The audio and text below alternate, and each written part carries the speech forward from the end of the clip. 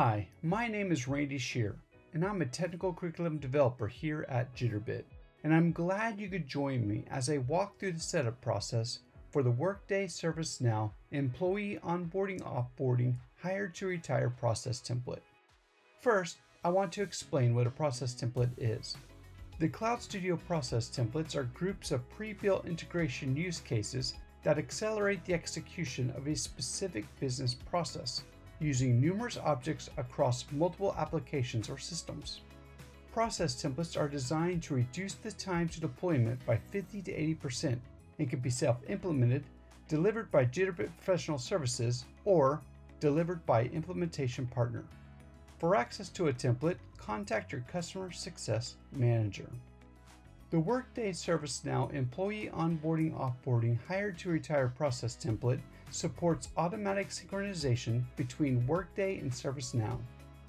When you set a termination date for an employee in Workday, the ITSM system automatically inactivates a user profile and HR records for the employee on the day after the termination date, reducing the time and cost of integrating Workday with ServiceNow.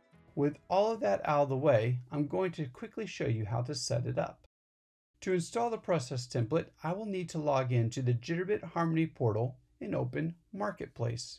Marketplace is Jitterbit's new resource for searching and retrieving recipes and process templates to help you quickly create new projects. I will use the filter on the side to help me remove unwanted templates. Once I find the appropriate template, I will first click on Documents to download the documentation guide for this process template. This documentation guide should be referenced frequently while using this process template. After the documentation guide finishes downloading, I'll click Start Project. I'll be directed to the Create New Project screen. I can select my proper environment because Jitterbit is capable of having multiple environments. Once all these steps are complete, I'll click Create Project. After the project is created, I can either go back to Marketplace or go on to Cloud Studio. I will continue to Cloud Studio where I will find my newly created project. Each project has its own independent set of project variables. To set the values of these variables, I will go to the project variable list by clicking the Actions menu icon, which are the three dots at the top of the project pane. I will then select Project Variables from the drop-down menu. Then, set or modify the values as appropriate. When I am done entering all the appropriate values, I will click the X at the top, which will take me back to the project. There is a list of project variables that need to be changed in the supporting documentation guide. I will apply the appropriate variable settings for my connectors, and I'll be ready to test each endpoint connector. With the appropriate variable settings applied, I click the X at the top, which took me back to the project.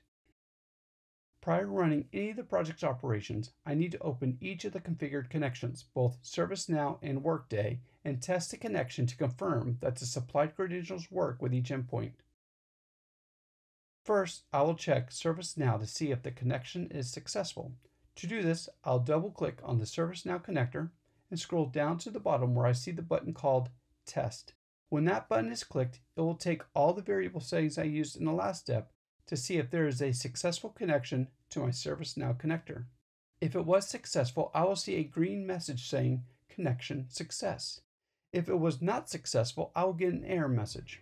I see that my connector was set up correctly, and I will click the X at the top and do the same thing for the Workday connector. Now it's time to start triggering the proper workflows in the proper order. It is important that I install, configure, and test the connectors of all the endpoints listed in the documentation guide. Once this step has been completed, I can deploy and run each project in the proper order as listed in the documentation guide. If you have any questions, please check out the information located at Success Central by going to success.jitterbit.com.